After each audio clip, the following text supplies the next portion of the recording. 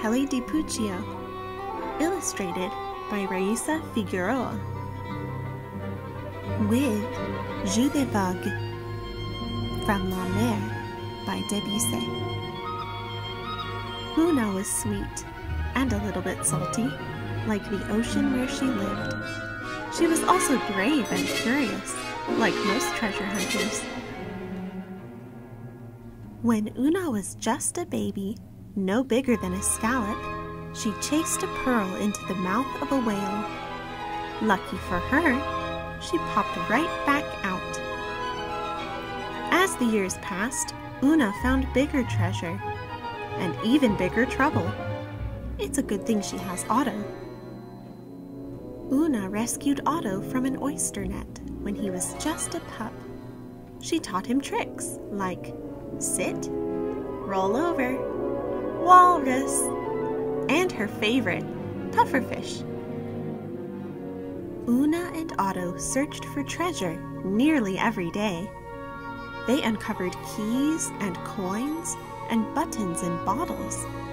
Sometimes they even found lost gold, and sometimes lost glasses. But there was one special treasure Oona could never quite reach. The crown. It was extra sparkly, in a way that made Oona's heart thump. But the crown was stuck deep in the rift, and not a pole or a pail or the sticky stick of a snail could get it unstuck. Still, Oona was determined. Her next plan was a good one. She'd knock the crown loose. Unfortunately, the current shifted. The lobster crate and rock drifted. And the squid, well, see for yourself. It's hard to say who was more surprised when the water cleared, Oona or the shark. Her third plan most definitely would have worked if the crabs hadn't been so crabby and the waves hadn't been so wavy. And if that long ship plank hadn't bumped her on the head hard before the greedy rift gobbled it up too. Poor Oona. This was getting personal. She shouted into the pit, "You can keep your dumb crown! I quit!" Generally speaking, mermaids are not quitters, but at this point, one could hardly blame her.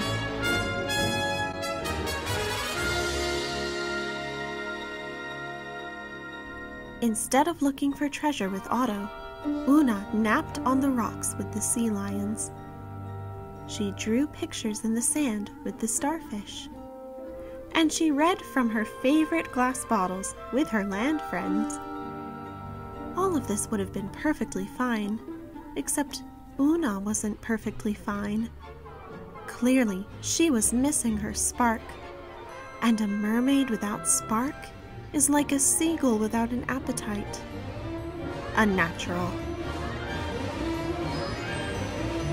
A seashell washed ashore.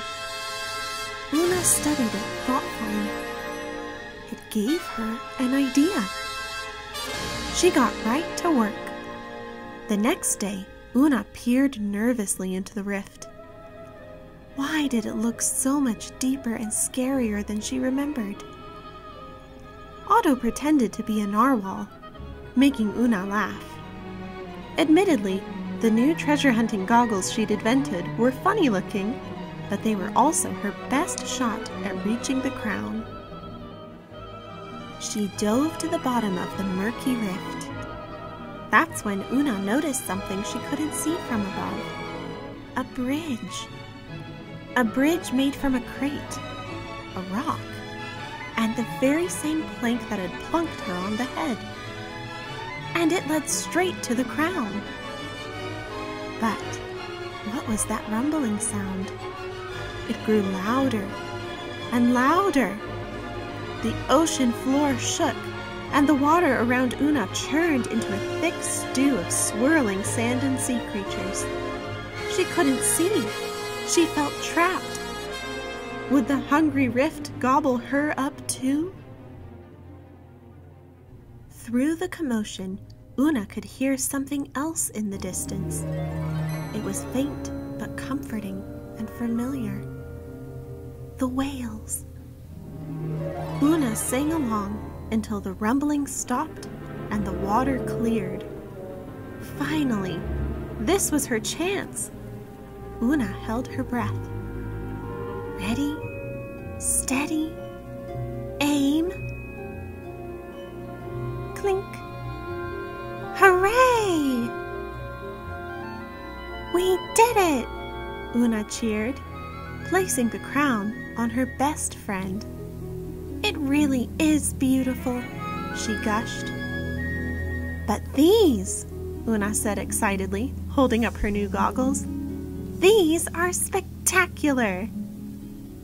Otto agreed, because sometimes the best treasure in the world isn't found. It's made.